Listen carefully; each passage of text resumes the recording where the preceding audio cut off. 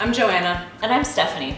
And we're two artists that are living in New York City, and we met as graduate students at Columbia University. I've been making photographs since college, and currently I'm working with a large format film camera.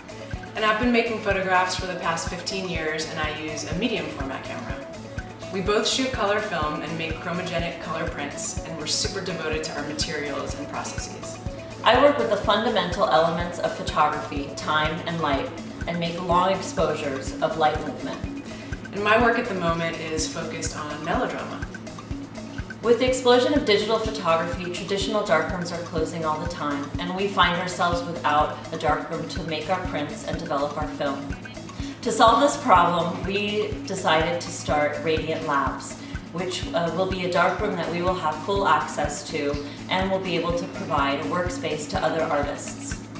Another important aspect to making our work is having a place to meet with other artists to share ideas, collaborate, and critique.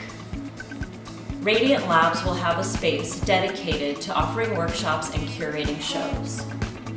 We are super excited about the 800 square foot studio space that we found in Long Island City to house our photo lab that will include 2 private color darkrooms and 2 private color and black and white darkrooms. We've already received a generously donated 30-inch wide color processor that is the backbone of our workspace, and we can't wait to put it back into use. Please help us reach our goal of raising $7,500 to complete our communal darkroom. We really want to get back to work and help keep analog photographic processes alive in the community.